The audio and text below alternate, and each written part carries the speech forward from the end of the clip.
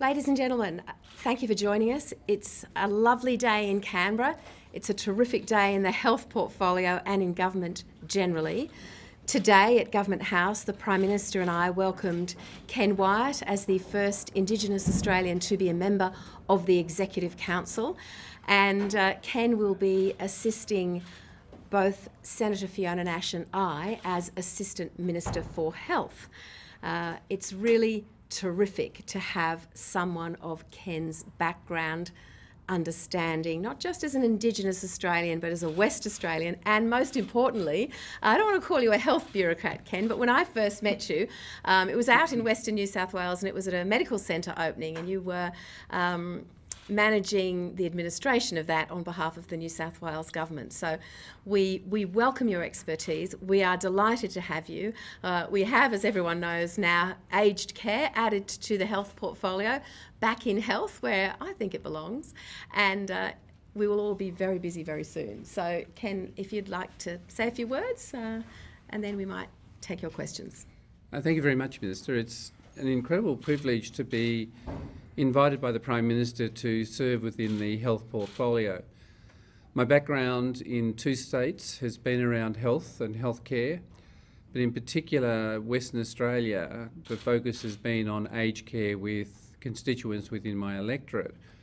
But more interestingly is looking at service delivery so that we give all Australians a world-class health service, but within the framework of the directions that we're setting as the government. And I look forward to working in a team of three where I admire both the capacity and the way in which Minister Nash and Minister Ley works, and in the way that they are consultative with key stakeholders, and I think that's augured well for the quiet work that we're doing to achieve the outcomes that are required for Australian health. Thank you, Ken, and I think as a hallmark of that consultation, I'd like to just make a few brief remarks about Medicare. The Medicare task force is well and truly underway, and whether you agree or not with the comments that were made throughout the Four Corners program, what came through very strongly is that the system urgently needs a review, and I'm delighted that clinicians, doctors, patients, health professionals are all coming to us through that review with their thoughts, their ideas, and they're very good ideas about how the future of Medicare should look. So it's terrific that this important piece of reform is well and truly underway, and we know that Medicare as it stands now is not reflecting what is happening in the operating theatres and consulting rooms across Australia.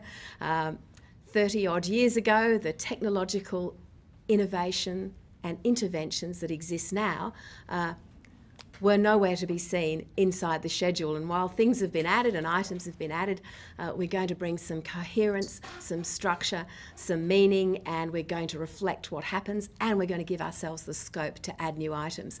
Ken, as a West Australian, and Senator Fiona Nash as the Minister for Rural Health understand only too well that telehealth, reaching out to people with the variety of conditions that of course they experience in rural Australia in the same way that they do in the cities, the use of telehealth into the future is going to make a real difference, and I know that as we revise the MBS, those items will certainly be to the fore of my interest. But again, this isn't the Department of Health, this isn't politicians telling it like it needs to be, this is doctors and the profession telling us.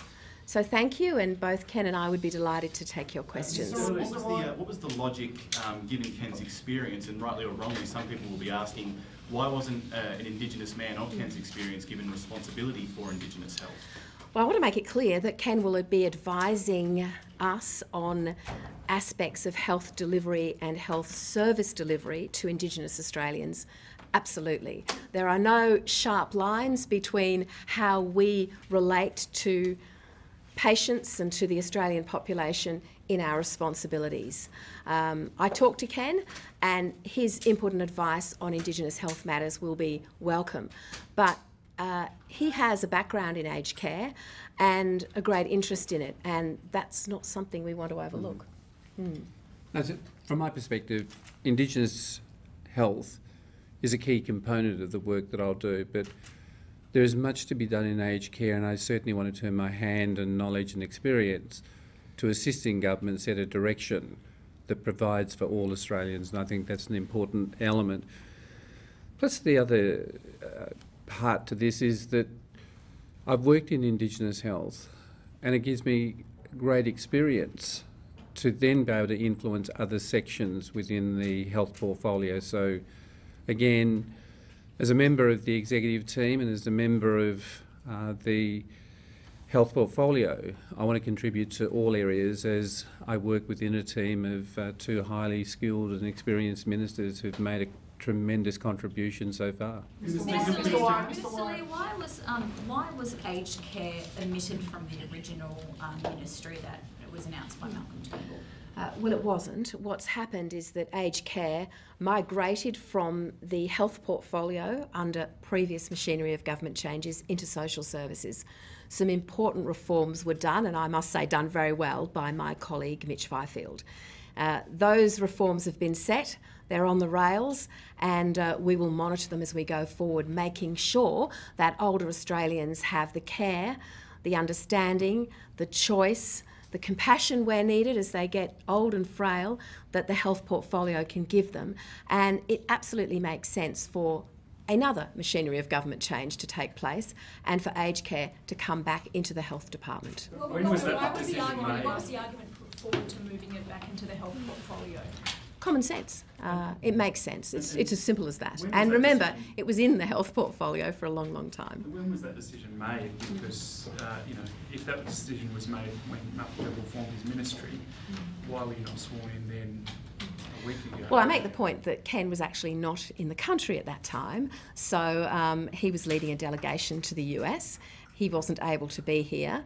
He returned. We had some conversations. I asked him what sort of work he'd be interested in. We're talking about a few days here. I don't know that absolutely outlining chapter and verse the sequence of events is particularly helpful, except to say that we have a focus for aged care at the Cabinet table, and I'm delighted with that. Mr. Wyatt, can you say what the big challenges are in aged care? Obviously the ageing population is the thing, but what are the faults in the system at the moment, and where do you think you can do better?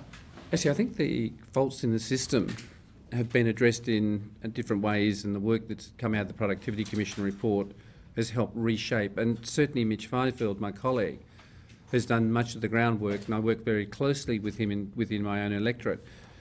I think one of the key things we've got to think about on a life continuum is the health of all Australians from the years of birth through to our final years of life. And I made reference in my maiden speech about recognising those who we deem as elders and those who are seniors, and that we need to accord them the levels of support and intervention in order to give them quality of life. And I certainly will be focusing on the health journey and looking at the arrangements that exist across the nation, build on the work of Mitch Fifield, which is an extremely solid foundation, and then tweak those areas that we need to do further work on. One of my first tasks will be to visit some of the aged care facilities back in my home state initially, and then certainly meeting with stakeholders within the aged care sector.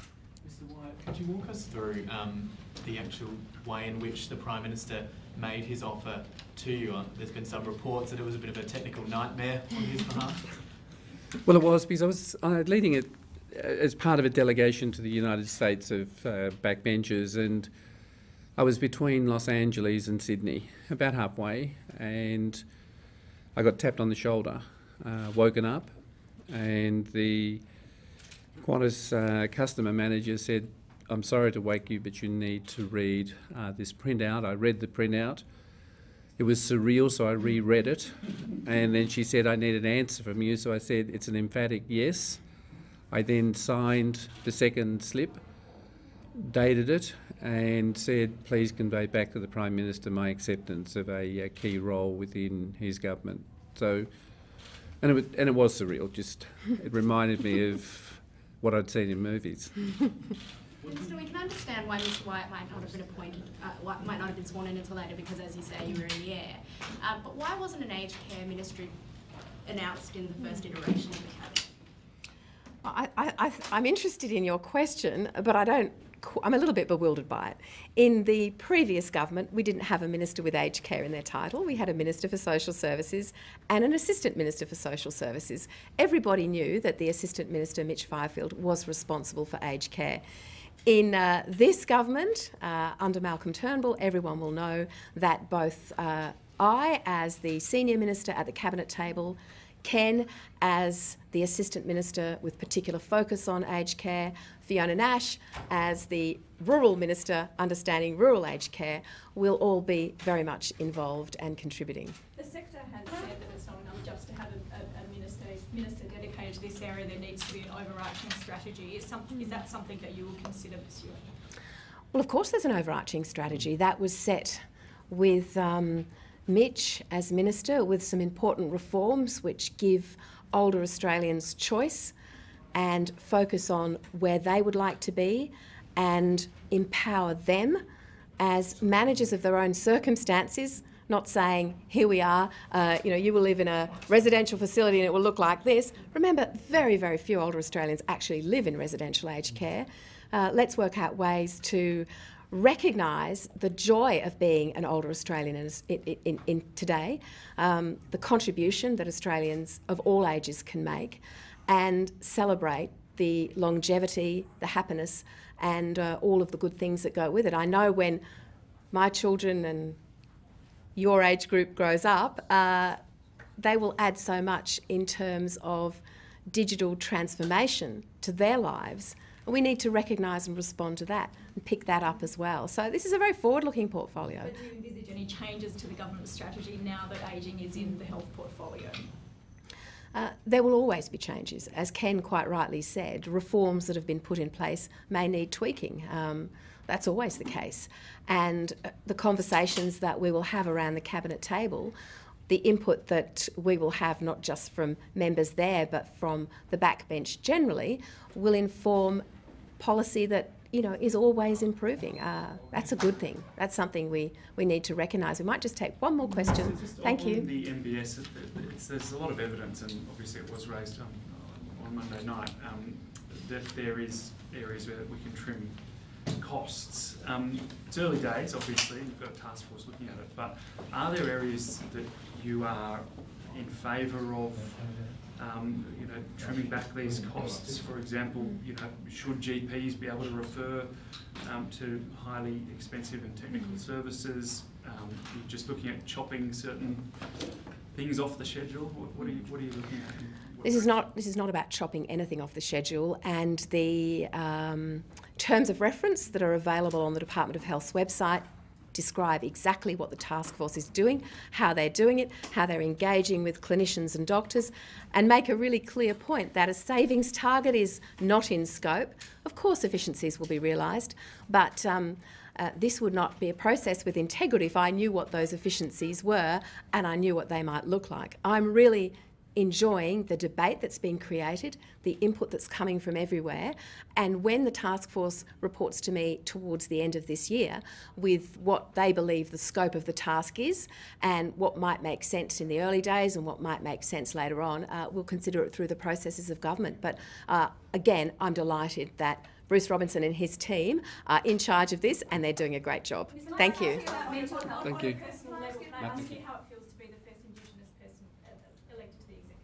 I'm happy for you to take that. It's an incredible privilege. I think that there's a couple of things that ran through my mind when I was asked. One was the fact of our heritage counts for all of us. And in my case, having been offered a position from the Prime Minister was extremely special. But I also want to be judged on my capability, capacity and knowledge and my contribution to the portfolio, but to all Australians. And certainly I know that Aboriginal and Torres Strait Islander people will be immensely proud, and many will still continue to reach out and ask me for guidance and advice. And in working in the team that I'm in, then we'll be able to respond to their needs based on what we have to consider. But no, it's an incredible honour and it's a great privilege. So thank you. Thank you all.